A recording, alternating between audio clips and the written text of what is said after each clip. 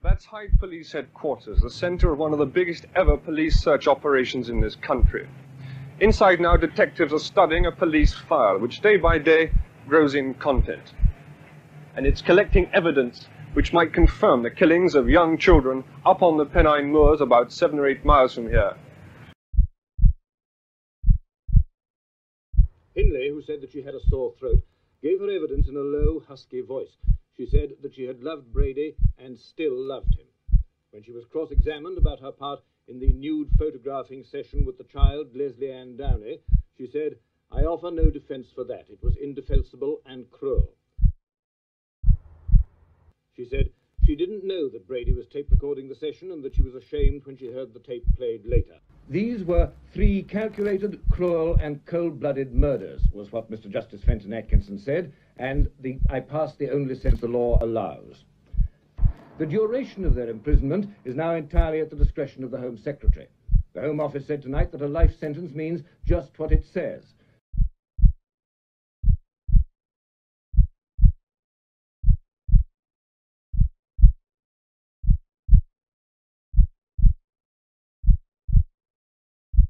The police in Aspen, Colorado are smiling again tonight. 6 days ago, they left accused killer Theodore Bundy alone in the Pitkin County courtroom. He jumped from a 2-story window to his freedom.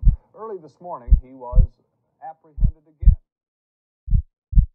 I noted a vehicle driving erratically about 1/8 of a mile east of Aspen on Highway 82.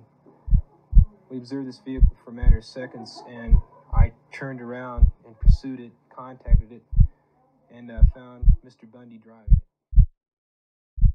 Police say he was talkative about his escape. According to Bundy, after he fled the courthouse last Tuesday, he headed for the hills southwest of Aspen.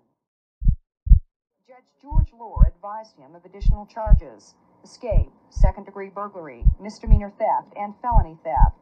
If convicted of these counts alone, Bundy could spend 90 years in prison. A judge in Miami today followed the jury's recommendation and sentenced Theodore Bundy to die in the electric chair for the murder of 2 co-eds. Bundy is the 136th person under death sentence in Florida. Ed Rabel reports. Before pronouncing the sentence, Judge Edward Cowart let Bundy make a statement. I'm not asking for mercy.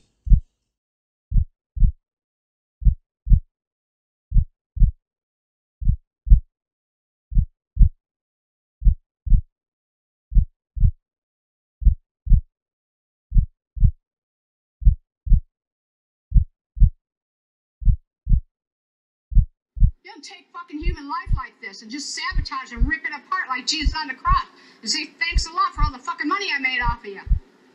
And not care about a human being and the truth being told. Now I know what Jesus was going through. You're not, Aileen, Okay, what? let's say the cops were following you. Yeah? Let's say they were following you and they did everything that you're saying they did. Nonetheless, you killed 7 men. Yes, you and did. I'm asking you, what got you to kill the 7 And men? I'm telling you because the cops let me keep killing them, Nick. Don't you get it? Not everybody is killing 7 people. The cops knew it. When the physical trouble came along, let her clean the streets, and then we'll pull her in. But how That's come why. there was so much physical trouble in because it was all in 1 year? It's 7 people in 1 year. Oh well.